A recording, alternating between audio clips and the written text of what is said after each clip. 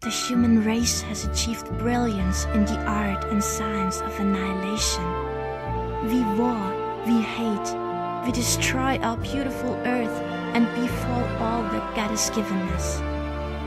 In despair, man mobilizes to fight evil, but evil grows two heads for everyone that is cut off.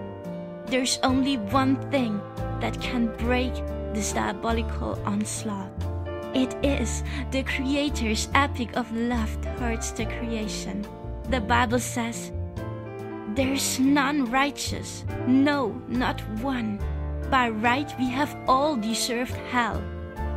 But this is not what God wants. This is why He sent Jesus Christ into this world. Jesus died for our sin on the cross. He opens His arms and says, "He who comes to me, I will under no circumstance refuse."